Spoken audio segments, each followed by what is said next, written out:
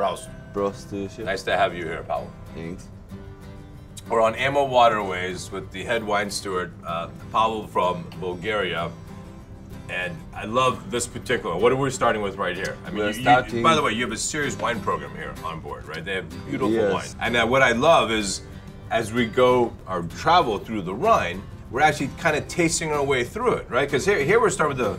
Tell me about this wine. This is Grüne Okay, Grüne is not from the Rhine River, right? But it is a Danube River wine, which is the signature white grape for Austria, and that's what we call the light fruitiness and amazing white wine for.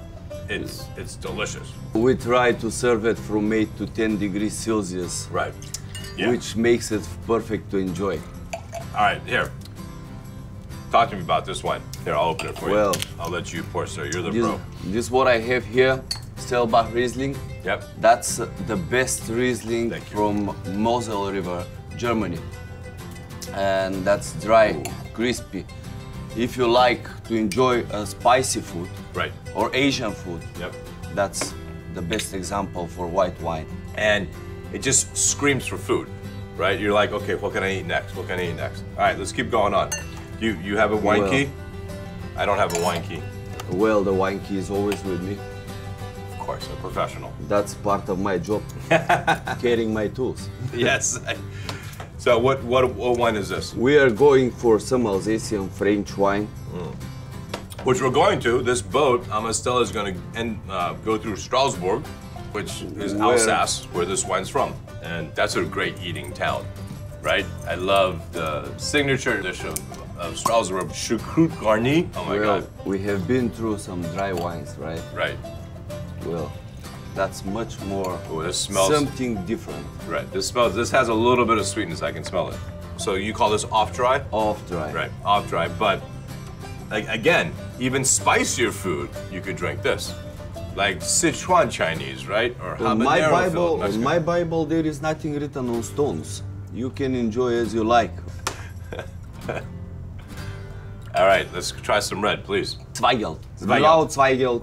That's red wine from Austria as well. And so we don't have a lot of Zweigelt in the U.S. So what's it closest to? What grape that we would know? That's Zinfandel.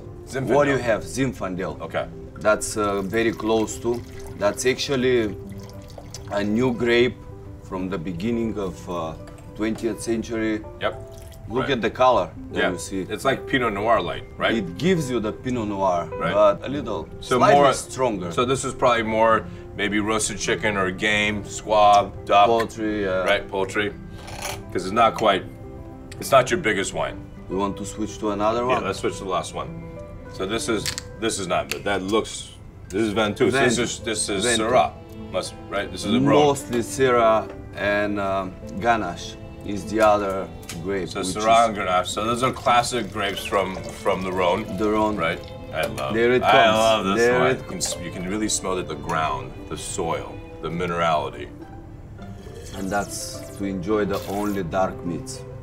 The only dark meats, beef, deer. I mean, compared to the other red, it's amazingly so much more tannic, which drinking by itself is not good, but balanced with the fruit at the end, my friend, thank you.